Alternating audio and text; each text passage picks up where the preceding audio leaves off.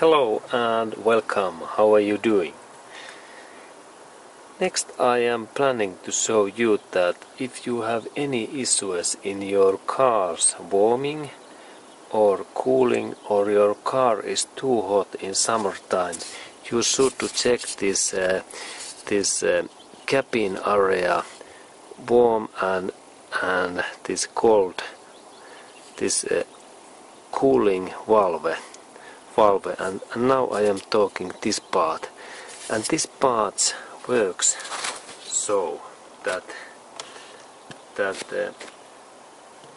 when we are inside, and quite soon we go to inside, and then we rotate this our hot and temperature control, this measurement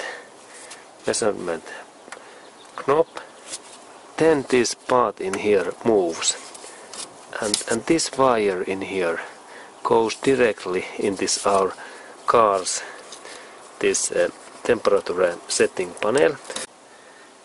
In that position there is situation that this valve and this hose is now closed, and when you insert that, you need to check that this is in that position in summertime, when you need cold this air inside cabin area. And if this is in like that position, and you think that your cabin area is warm, then there is setting issue in this cable, and this cable can be changed in here. But if you think that you like cold, then this must be in that position. And then in winter time, when you need more warm, the best heating, this setting must be in that position. And this means that now this valve is full open, and this hot water can go smooth in that pipe directly to this inside area.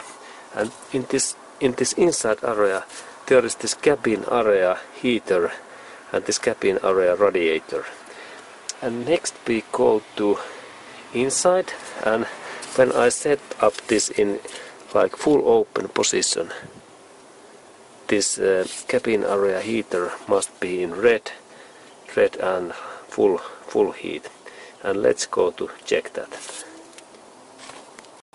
Okay, and now we are inside, and when I set up this heater in this motor area to full red, it is now in there, and in that position when we rotate this knob, then this valve in this motor area moves. And now when I turn that in full that setting in this motor area, this valve should be in this opposite position what I showed before. And next we go to check that, and if you have any issues in summertime, that when you insert that in this most cooler and like cooling area, and you still think that there is something hot in here, then it's good to go check this motor area valve, that it is really in this end position. It must be in those opposite sides, what is totally open or full, and when we insert that in this middle level, it means that this valve is in middle area in this motor area. But let's go to check that if I insert that in this cold area, and in what position this valve is in motor area, and we go to check that next. Okay, and now we are back in this motor area, and this wire moves that valve in this opposite position, what means that now this valve is totally shut down and off, and there is no any hot coolant move in this cabin area, this radiator.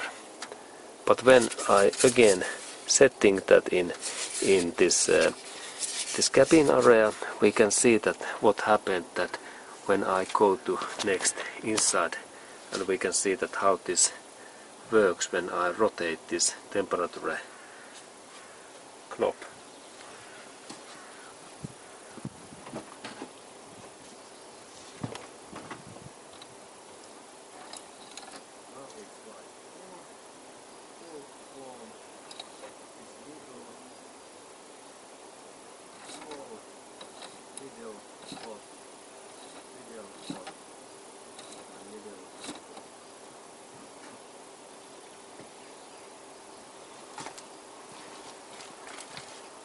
Okay, and then we go to inside to look what I made in that area.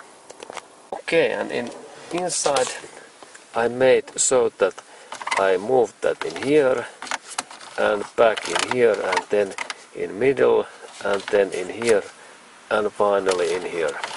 And this was this information how this temperature knob works inside and then in motor area. Okay, and thank you for watching, and we continue.